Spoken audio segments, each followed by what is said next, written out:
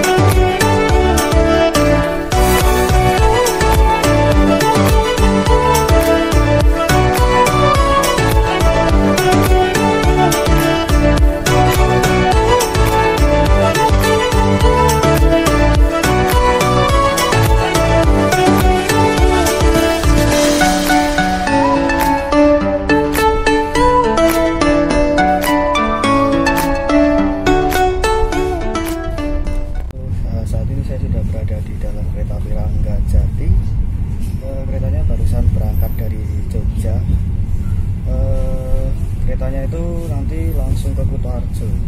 Jadi nanti saya akan buat ke video melintas langsungnya aja di stasiun tertentu ya. Jadi habis dari Jogja langsung ke Kutoarjo. Benjangan.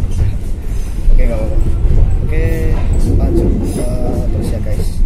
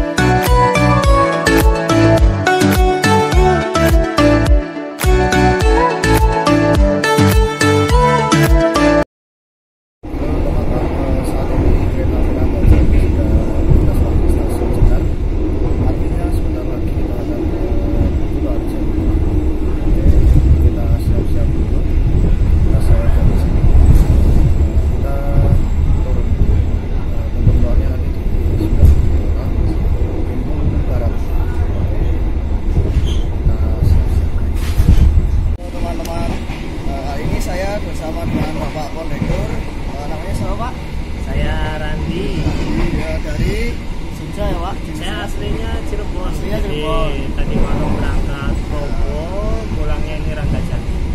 Oke, saya turun di Kutoarjo, Pak. Jadi bentar lagi saya turun. Oke, jadi selamat bertugas ya, Pak. Siap. Ya, semoga dinasnya lancar, semoga selamat sampai tujuan, Pak. Amin. Ya, terima kasih, Bapak.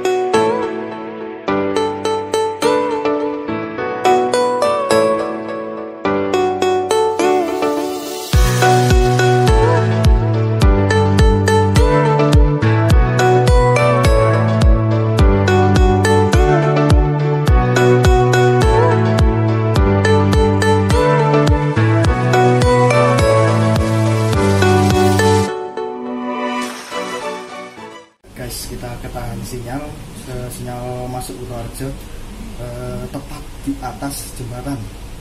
Guys, tuh lihat di atas jembatan itu, di sana adalah jalur ke Kutoarjo Purworejo. Jadi kita tunggu aja. Mungkin masih ada kereta api Pasundan di jalur 2, jadi kita ditahan dulu sinyalnya oleh pihak stasiun Kutoarjo.